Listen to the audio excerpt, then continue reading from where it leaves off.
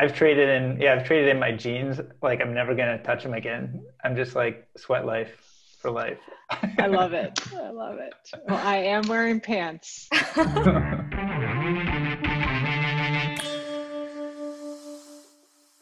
Well, let's get started. So, thanks, Sarah, for joining us today. We love to have you in kind of our kickoff of this kind of blogger focused version of Yeah, I'm highlighting. excited to be here. Yeah, and so that's actually the story I was going to tell is we've been running Highlighter as a place for reading on the web and a place that we all gather and read books and highlight and annotate the books together. And it's just been such a great way for us to connect with people who have common interests and common reading. But we've been very focused on traditional authors. And so there was a dinner that Boris and his partner Angela hosted several years ago in Soma. And I bumped into Sarah there. And Sarah said, okay, I get the book stuff, but she's like, you know what? What you really need to do is web highlighting. And I said, oh yeah, we like that. That's an interesting area too. And so it kind of reminded me, I don't know if this is dating myself, but there was this movie, The Graduate, and there's that guy who says plastics. It's like the area of the future is plastics. And so Sarah was that person advising me. She said, web highlighting. And so it's appropriate that we have Sarah here with us today as a blogger and as a writer online, and sort of as a person who has written stuff that we like to highlight and discuss and come together. So thank you. Thank you for joining us. I would have felt more proud of that moment if it had happened in like 1994 or something. But well, it's still an unsolved problem. We're still yes. Still going to crack away at it and chip away at it bit by bit. So the general format here is town hall. So everybody's welcome to participate. I know we've got a bunch of friendly faces and people who've been to these before. So feel free to chime in. Everybody's done their pre-reading, I'm sure. And we want to just keep it, get all your questions and get a chance to talk to Sarah and ask your questions. One of the things I will mention is we are streaming out to YouTube and we're recorded. And so what we're going to do is produce a video of the session today so that we can all watch it later. People who couldn't make it can continue to learn from all of the knowledge and wisdom that Sarah shares with us tonight. Yeah. And hopefully this is a super open discussion, like really not fireside chat. I know we're all sick of those. So please feel free to chime in and use the chat liberally. And that goes for Sarah too. So Sarah, feel free to lob questions back at us or kind of pick on people as well in the spirit of getting everyone involved. Yeah, I have prepared nothing. Perfect. I have a blank slate. So that's what we like. We're good. But yeah, if you all want to say where you're calling from on chat, we can kind of use that to say hi as we're kicking off. To actually, kind of to kick off overall, one of the things we always love to do is learn about the writing process. And so, I know, Sarah, you've done kind of a bunch of writing on Medium and you're on Twitter a bit here and there. And I just wonder, how do you think about how writing kind of as a process? Do you write when you're inspired? Do you have a goal? How do you think about it? How does it fit into your life? I find that I have two categories of writing. I actually tweeted about this because I worried about it for this presentation. My best writing is when I have like an insight and I sit down and 30 minutes later, I'm ready to press publish. Like those are the posts that I feel most strike a chord.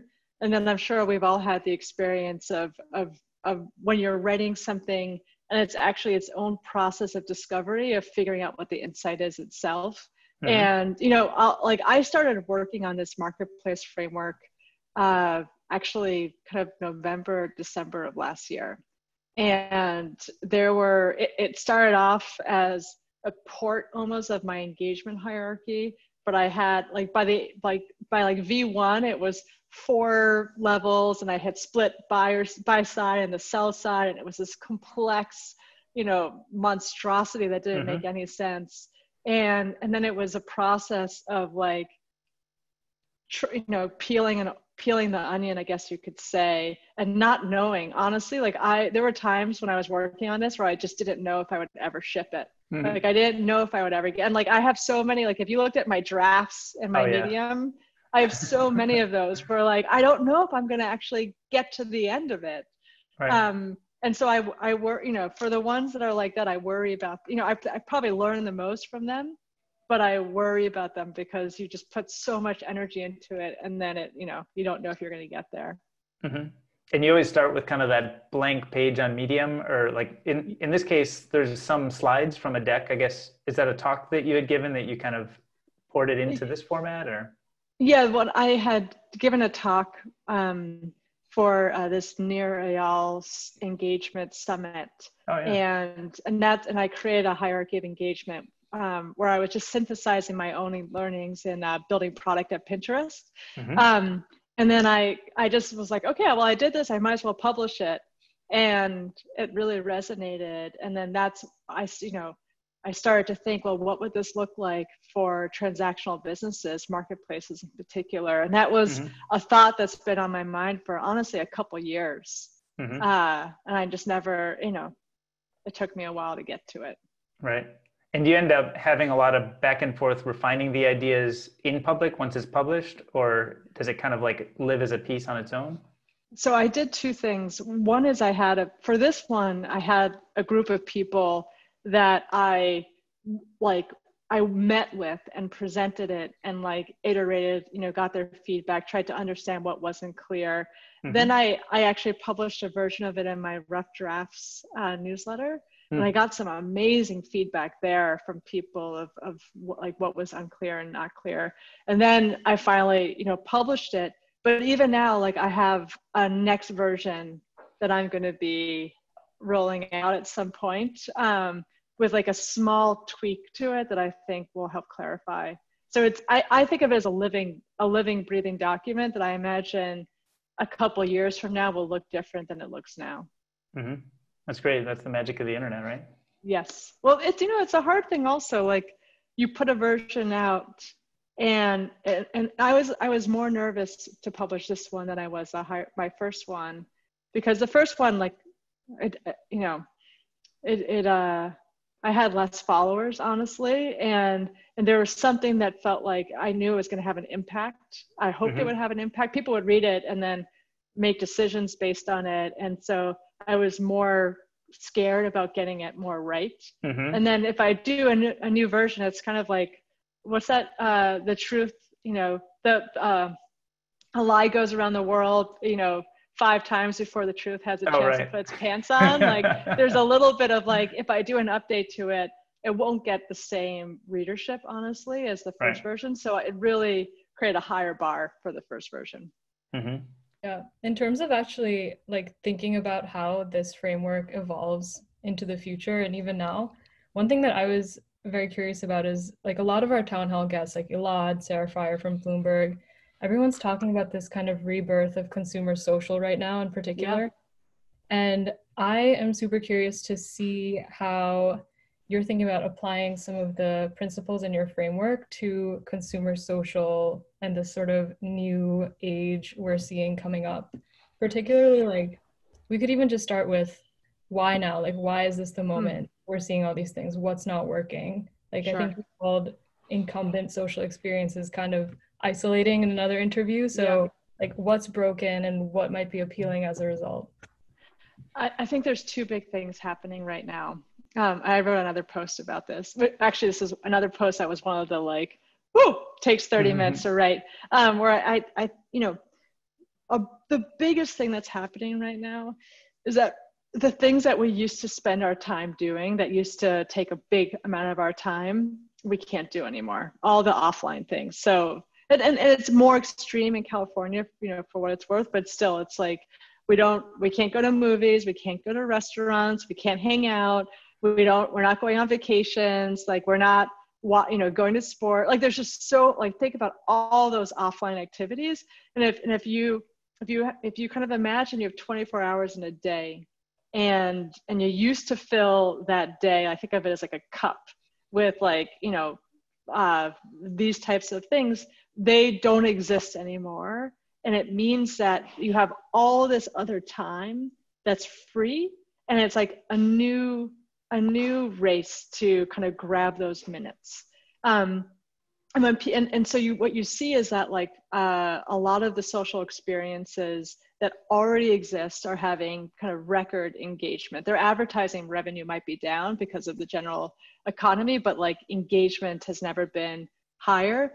But it also means that new experiences like Clubhouse and others now have an opportunity to grab minutes that didn't used to be up for grabs and used to have more competition for. And that's creating this like new rebirth in social and consumer.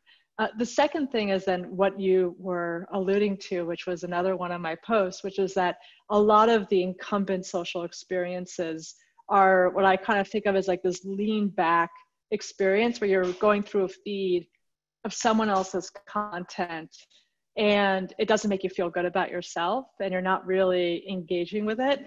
And the stuff that I think is kind of the future of social will look more like a game, will look more participatory in how people engage with it. Because that's actually what makes people feel better about themselves when they do social.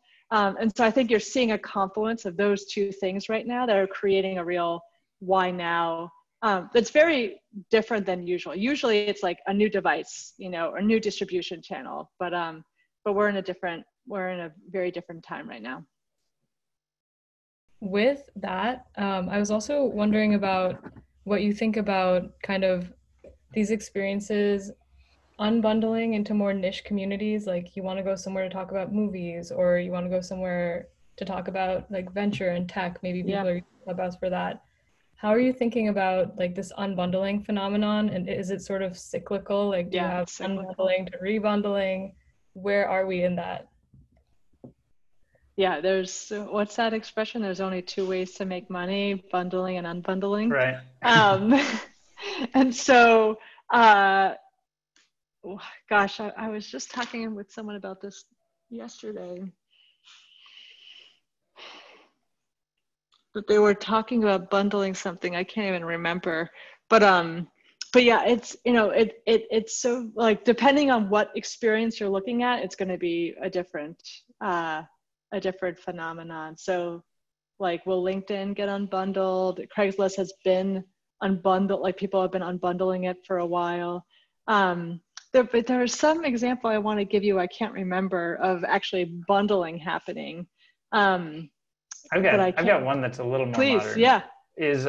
I think there was a bundle of Twitter. Twitter is a bundle of content. Yeah. And then Substack is a version of unbundling of some of that.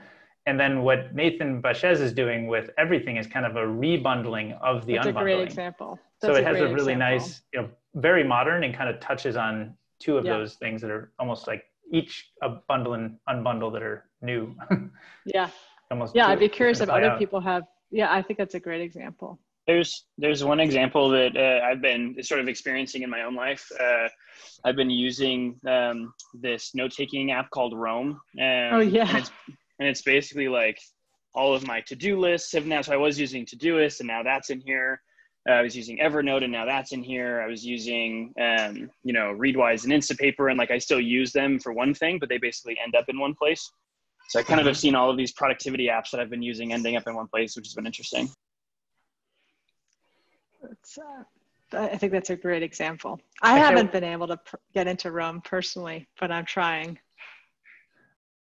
I'm curious if Roam is actually an interesting example because it's so like productivity focused. And Sarah, in your pieces on marketplaces, you talk about like, you know, the focus for the starting point. And I wonder, do you think a productivity tool could ever end up being an initial focus point that could broaden to like a consumer social, or is productivity one thing, or does it work as a thimble or a wedge? Yeah. Roam actually, it's super interesting. Roam is, I think Connor, the CEO, would describe it as like I shouldn't put words in his mouth, but like a knowledge management tool. And where his thimble, his like constrained problem that where he got some real leverage in the beginning was actually the kind of, I think it's like the Stanford AI like research groups, and academia. So like kind of intense deep learning, engineering, like really hard knowledge management problems. And then you kind of saw a lot of it happening in academia too. And using that as like the place where you have that red hot center And then knowledge, the wonderful thing about knowledge is that it is this expansive thing, and that someone who might be working with using Roam for a particular utility can then very easily kind of just find the horizontal ability of it to kind of keep bringing them into broader use cases. So I think it's a great example. It actually relates a little bit to something that Mishti was referring to, which is like, the more you think about marketplaces, the more you realize that the training of thinking about marketplaces applies to like really everything. Like Roam right now is basically a SaaS product. I mean, it's a software as a service, really single player mode product, but you can, you see what they've done and the depth of features that they build in order to accommodate that use case.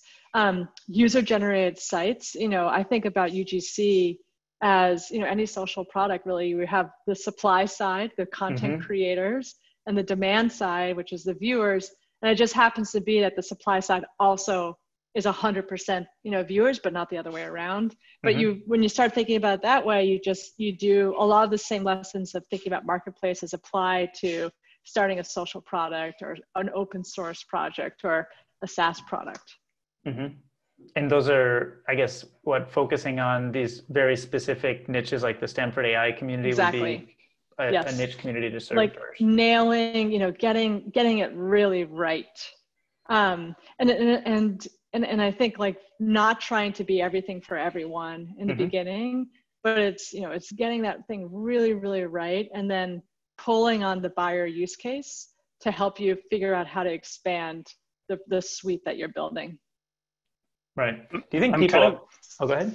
Well, I was just going to say, I'm kind of curious, Sarah, your perspective on this, because when I think about, and this kind of goes back to like a broader point of almost like user experience control. Like there's some arguments to be made that like you really want to try and push your users into doing things a very specific way. And then there's other things. Roam, I'd say, was like the very, very other end of the extreme, which is like we want to open it up so that anybody could do anything, any way that they want to. And there's arguments to be made that like you kind of open yourself up to like you can't as easily control the experience that way and things like that. I'm curious like how most people think about focus versus sort of broad usability. It really depends on the type of product that you're building. Like I personally, when I was at Pinterest, as an example, there were times when another product manager wanted to remove the ability of a user to do something. And I'm never actually of that opinion. I think that what you want to do is you want to like let users do what they need to do or what they want to do, and you try to guide them to behaviors that you want. But I don't like the idea of actually, the example for Pinterest was being able to post an image. There's something that's kind of against what Pinterest is about when you have just an image, because Pinterest is about bookmarks to a website. But if people want to do it, then like you should let them do it. And you reinforce what the behavior is that you want, which is like, we're not going to put your picture of your dog in search because no one else is going to get value for that. But I don't think you want to, so I think you want to guide the behavior, but not like cut it off. I think like what Roam did is, and I'm not an early user, but I think that they probably guided the behavior they wanted, or, the direction that they want users to go in by enabling the structure that they have with the backlinking and the trees, and just kind of continue to iterate with that early customer in order to figure out what the next features are to build. And if it happens to work for more people, then all the better. Do you have any examples, because you mentioned Pinterest, and I know you're really early with that team. Do you have any examples? I guess my understanding is the thimble idea as it applies to Pinterest was a lot of mommy bloggers from the DIY Midwest. bloggers, okay, lifestyle bloggers, lifestyle bloggers. Okay, from kind of Midwestern, right? Too. Yes, was kind of at least what the lore says. And I'd heard at one point early on that there was an attempt to try to broaden to an adjacent that would be able to touch a different demographic that may be more male oriented, relative to what was the initial focus of the site. Do you have is there any experiences you can share from seeing that process or participating in sort of the attempts there? And I don't know if proved successful or unsuccessful, or sort of do you keep pushing on it or give up? It's such a great example of a couple things. So one, like if you think about Pinterest, the product, there's actually nothing gendered about it, right? Mm-hmm. What's gendered, what created this experience of Pinterest being gendered was that we did a really crappy job on the discovery problem in the beginning. And the way that happened is that if you as a new user, DK, at the early days of Pinterest signed up, well, sorry, let's start with the thimble was lifestyle bloggers. So you had all these lifestyle bloggers, women with audiences that were women, becoming like the early Pinterest users. And that was not what Pinterest started to be. It was, a lucky thing that I can get into. But so you started to have if you think about supply and demand, all the supply on Pinterest was lifestyle blogging content. Mm-hmm. Then I, as a woman, sign up for Pinterest and I automatically follow my Facebook friends. Mm-hmm. And I start to see their content, but because Pinterest started as more women, then I'm following more women. But if mm-hmm. you're a guy coming to Pinterest to sign up for the first time, and we automatically had you follow all your Facebook friends, you were going to end up following a lot more women. Yep. And it created this discovery problem, which was that we didn't do a good job matching men with the content that was relevant to them, because you'd sign up and you'd see all the things that your female friends on Facebook were posting onto Pinterest. Does that mm-hmm. make sense? Yeah. So that created a mental model for people that Pinterest was for women. Mm. And one of the lessons is that when, one of the user researchers would always say this, and it's so true, it's really easy to teach someone something new. It's really hard to get someone to relearn something. Mm-hmm. And once you already had a mental model of Pinterest being female oriented, for a guy, it's not for me.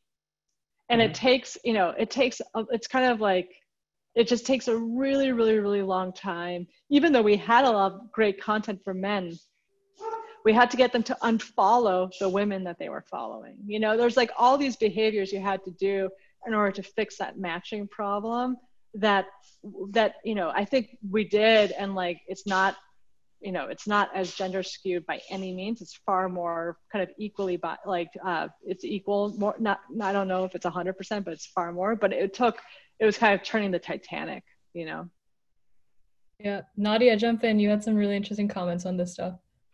Oh man, there's like so much interesting stuff there. But I think, like, Sarah, to your point, it's super interesting how like you solve one problem in terms of like, finding content and like friends for new users, but then it like creates this sort of niche experience that like actually is not a niche platform. But I think like going back to something you mentioned earlier around sort of consumer social and different things that we're seeing emerge now and how there's sort of like a resurgence and sort of changes, I'm curious, like, what have you seen or thought about in terms of like inclusive versus sort of exclusive social experiences? Because I think there have been, some sort of like super successful things like Clubhouse. There have been some interesting seeming failures like Quibi's. Like, what do you sort of think about all of that?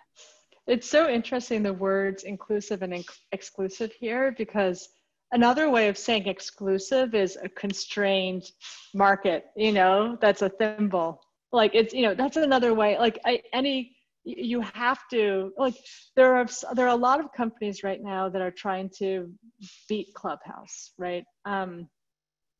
And one of the angles that they're saying is, okay, well, Clubhouse has focused on this very exclusive group of techies, and they're being very precious about it, and they're, growing slowly. But so we're just gonna be the inclusive Clubhouse, and we're gonna launch, and we're gonna have anybody can join Clubhouse. But the challenge is you do that, and you're gonna have a matching problem where like you're trying to be, that's the equivalent of chasing GMV in my kind of marketplace, because you're thinking you're gonna go big and you're gonna make it good for everybody, but you're not. It's the matching problem is so hard for this type of experience that you actually, I think you really do have to start very, very exclusively in a very, very constrained problem. It's even more like to get a synchronous live experience to work is so hard. And the cost of that time is so high that you really, really, really have to get that match to be really good. And so if you try to go big in the beginning, you won't. And the only way to get to inclusive is to start with exclusive. On that note, as an early operator, or on the flip side, as an investor, when you're evaluating a market, do you have sort of a general mental model for evaluating a market's like structural characteristics for what the right thimble is to start, or does it tend to be too context specific and uncertain at the outset to have like a explicit generalized approach? So it's more about finding the right founder to thimble or market fit, or in a team that will operate the sequencing correctly? It's a great question. I in my marketplace, and I don't like, I had those 6 things that stop from tipping a market. Let's see. I'm going to show off here for a second. Is it working? Oh, I had to hide my. Are you showing your? Let me make sure that you're set up in the right role. I'm going to make you a co-host, which I think will enable you to share.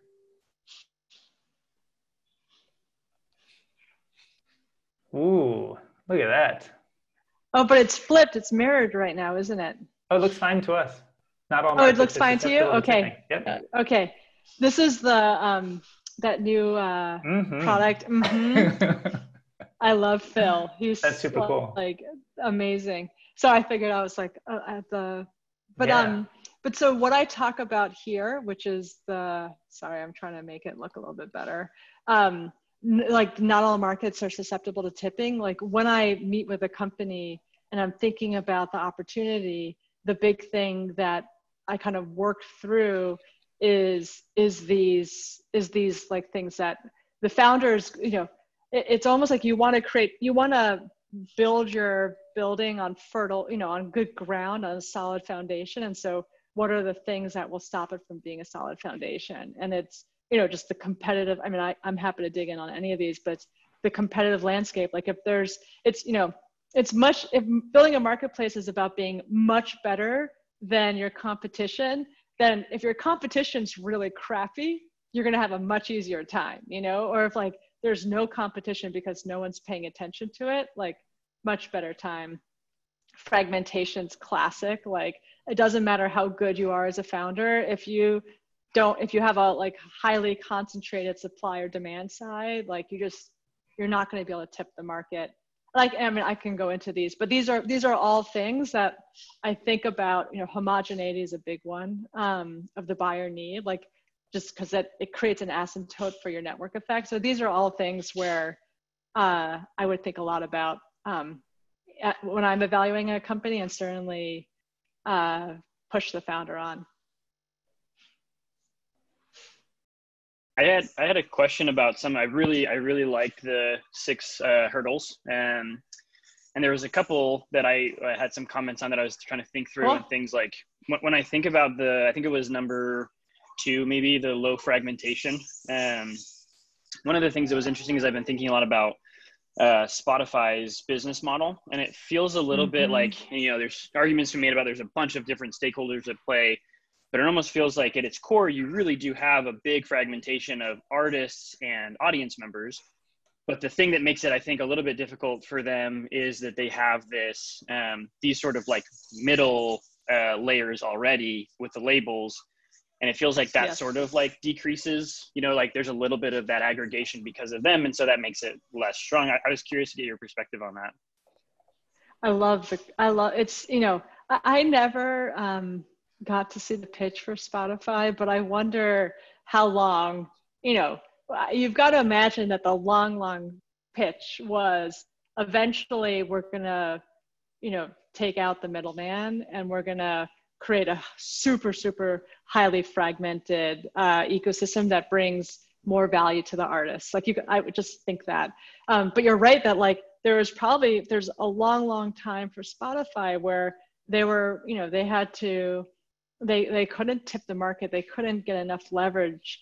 I mean, I think it was Facebook that helped them actually. They used they use an incumbent Facebook to get distribution that created leverage against the record labels. But you know, there is like a 3D chess game there because of exactly, I think it was Kyle who said the question. Yeah, Kyle. Yeah. Because of exactly what you articulated. And then what you can see that one of the things, and then Netflix has, you know, done this too. But one of the things that Spotify's been constantly on kind of pushing is about increasing the fragmentation on their supply side. You know, by podcasting and other like bringing on other sources of content. I don't know if this question has evolved, but I can just read out the question that he posted before, which is basically, he said, how important do you think community is for these emerging marketplaces? Community, I mean, I just lost the question. There we go. As a distinct ingredient rather than generally. Boris, what do you think?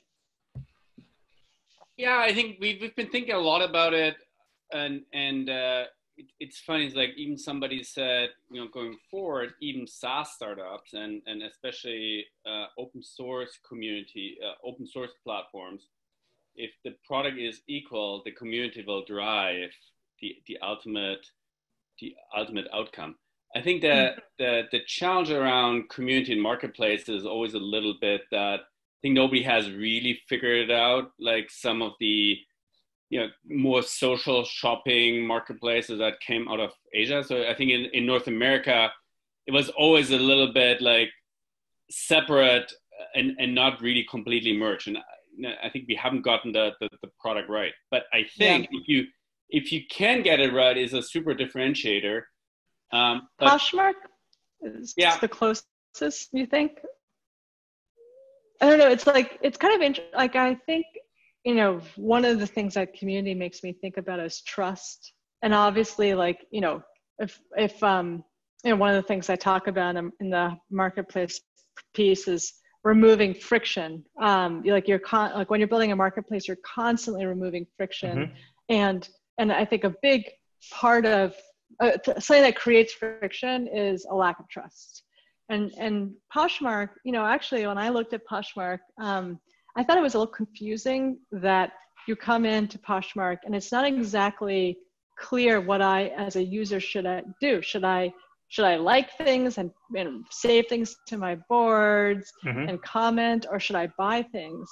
But there is something about trust that community facilitates that I didn't have enough of an appreciation for. I still think Poshmark is a little confusing, but there is something about the facilitation of trust that I do think, you know, to Boris's point, no one has put a finger on exactly, but is an element to play with for a marketplace at least. But it's funny when you think about Airbnb is probably one of the ones that has a stronger community. You still don't feel it on the site. I mean, it's like like there's the interaction with the host, and it's like much more social than an VRBO or HomeAway, but you don't really feel the community. Perhaps among hosts, I don't know, but it's not like super strong on the site itself and the online experience. It's a great point. And is community a term, it seems that can get overloaded a lot, where people sometimes mean community to mean people who all are densely connected already and come online together. And then sometimes people just mean like a really big top of funnel that ends up aggregating somewhere because of a new utility. And then which is the stronger community? Having a lot of people and they kind of self-sort into who cares about the thing, or taking sort of offline, like I think the Airbnb experience, they started with offline trust that they established, just, you know, hand-to-hand combat, door-to-door, taking photos and meeting people. And that kind of offline trust they converted to online, versus other tools, probably a lot of open source stuff starts very, you know, kind of online without kind of existing trust, and sort of trust probably gets built over time. On Choi, actually, I had a really interesting point on, we've talked a bit about community a couple of times this call. John, you want to ask your question? Well, thank you so much, Sarah, for the time. I think the question that I had was, you had an interesting point on how Clubhouse, when you talk about exclusivity, it was really can be seen as a constrained marketplace, but I was wondering how you might kind of reconcile that point with Pinterest having trouble with the initial user base having better discovery around female use cases, and how that had like a feedback loop that started that was hard to retrain, and how to think about, you know, what are the learnings from each of those, and how do you reconcile that into building a marketplace early on?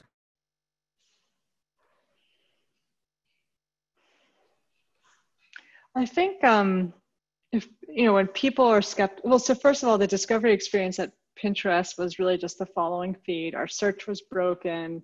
Like, you know, it was just, imagine a deterministic follow feed. And so that, you know, there was no algorithmic, and it was even worse, which was that it was based on another graph, which was Facebook, that then ported over to Pinterest. So there was a lot of things actually, when you think about classic marketplace, where that is a lot of brokenness. And the thing that, you know, Clubhouse has a similar dimension actually, which is they're kind of taking a lot of the Twitter graph and bringing it onto Clubhouse. But there is, you're right to raise the question, and it's one of the questions that people raise about Clubhouse, which is that it started in this kind of techie, you know, Silicon Valley insular universe, and will it be able to transcend that into something that is broader? And obviously we have a really good track record of doing that, you know, with Twitter and others, but there's a lot of, you know, counterexamples too of things that just worked in San Francisco and then didn't scale. And so I think like what you see in terms of new entrants into the market is that it's the Clubhouse for moms and the Clubhouse for LA people and the club, you know, like there are a lot of people who are trying to focus on different thimbles and seeing which one will have the best success of becoming something bigger. But of course, it's not just about where you start. You know, there's a lot of things you have to get right. But I think it's a good question. I wonder if there are examples like, you know, I've not followed the history too much of House, but my understanding is early days they looked a little more like Pinterest, but Pinterest kept very general, and House got more vertical focused on kind of architects and home builders. Do you have anything to share, kind of thoughts on the evolution there? My understanding is House was always focused on home decor, and it just, you know, it was more expensive.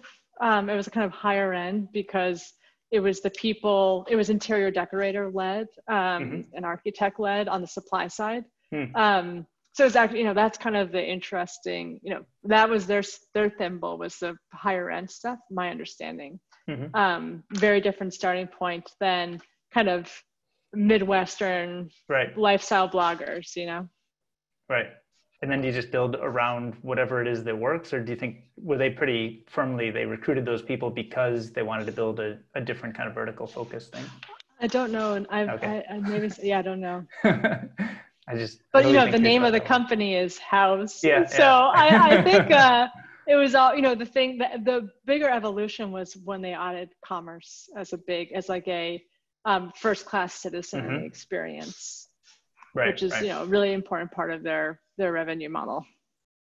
Are there areas that you are thinking about kind of for what's next, or things that you're excited to dig into more, or, you know, what are the questions that are top of mind for you these days? I just think like the future of work, remote work is probably the only thing I, as an investor, should be spending time on right now. I think that the behavior change is so profound. And it's not just like us techies, you know, it's very clear that we used to work either in person or away, and we're going to have increasingly hybrid experiences where we're going to have to figure out how to merge those two worlds and two different groups of people. And so I'm fascinated by that. And then you also have got to think that there's going to be so many people who need to be retrained, and also verticals that have kind of been slow tech adopters that are finally realizing that it's time for them to adopt, you know, to automate and to adopt technologies, productivity tools, et cetera. And so I'm fascinated by those categories. And when you mention remote work, do you think about marketplaces in that area, like either infrastructure for, I don't know, payments and billing, or talent, or something that wraps all that together? It is interesting to think, actually, this is a point my partner Bill made, so I can't take credit for it, but it's so true, which is like, it used to be that when you're hiring, like you want to hire for an engineer, your candidates was constrained geographically, right?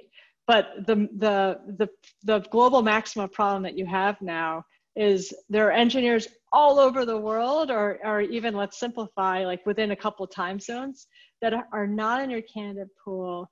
That are not, how do you find them? And you just take that across so many different dimensions, and like there are new marketplace problems that we haven't yet solved on, like we've solved suboptimally, that I think is a real opportunity. I'm super excited about unbundling LinkedIn. I just think that there's, I'm sure it's like an incredibly strong network. I mean, the product, you don't complain about more products than LinkedIn in our lives. Right. And yet it's suboptimal across so many different verticals. And I think for hiring, there's a real opportunity to replace it. And do you think it starts with kind of these vertical or kind of focused thimbles, like you do it for software engineers in a certain location, or you kind of bridge gaps? Or maybe more software engineers for remote work. Oh, okay. Or real estate developers, or not developers, the brokers, or there's going to be those little pockets where I think you can start there with really nailing that solution, and then expand. Yeah. Well, I see we've hit about an hour, but I feel like once you start touching on the remote work thing, we could go another whole hour. Because it's such an amazing, crazy space right now. I don't know if you know this. Yeah, go ahead. I don't know if you know this, but the Highlighter team has always been everywhere. We've never been focused in a single location. So even from day one, we were just any tools that you're particularly liking to enable that? Yeah, I mean, I think a lot of the actual tooling is, the basics you'd expect. So Slack and Zoom are, very top of mind. But I feel like there's a bunch of new behaviors that we seek as a remote, fully distributed team that we're just now starting to figure out. And I think one of them is this kind of desire for a presence, where we're sort of have a sense of physically present, the way that we all together right now feel like we're present, but to do it in a way where you don't have an agenda and you just can hang out and tap people on the shoulder. And so we've actually been using Zoom for that, and it's reasonably effective, but I think there are probably better ways to solve that. And I've started to see people poking around in that space. Super interesting and important. Yeah. So I've been liking that, and then also there's stuff in sort of the people use Discord rooms that way. Oh yeah, where you can just like be hanging out in a Discord audio room, and then someone like just swings by and says hello, and I got that type of stuff. Yeah. Actually, we'll have to. We haven't played with Discord for that, but that's you should totally try it. Yeah, a good tool for that use case. And then obviously the talent vetting. There's super great talent all over the world, but actually finding and connecting is challenging. So there's different networks we work with for that. And then there's, the payments and the contracts, different jurisdictions, and there's a lot, lot to handle there. So anyway, we could certainly spend another hour on that, but we had you from 5 to 6. And so we're at the end of the hour. So I will keep to our schedule, and we'll move to wrap up. Cool. So I wanted to, first just thank you, Sarah, for joining us, for all the writing, for all the thinking on the space. It's great to get all of your experience in the room and be able to hear directly from you on these. So thank you. Oh, thanks for the great questions. We have several awesome town halls coming up. One is Bailey Richardson, who built the early Instagram community. She's coming on Thursday, so Thursday at 5 p.m. Pacific. And then Nadia Egbal, who is launching her new book, Working in Public, on launch date, which is August 4th, which is next week. And Nikhil Basu Trivedi is going to round up our blogger-centric, newsletter-centric publisher. We're going to do that one next week as well.